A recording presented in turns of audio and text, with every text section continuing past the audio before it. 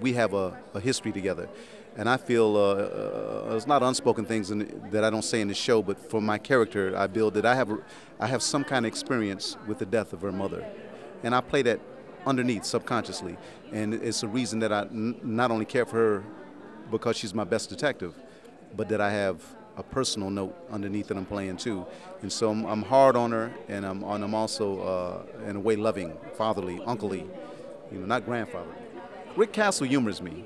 He's like a wink from God. He's this charming rogue that keeps me on my toes, keeps me laughing, keeps me amused, and gets me a lot of credit by helping solve murders. I look good. He brings out another side of her that I don't see, because she's all business with me. And he brings out this little lady in her, whether it's the nice lady or the mean lady, it's still the humanity in her, the human being in her, the woman in her peeks out when Castle's around. He forces that out of her.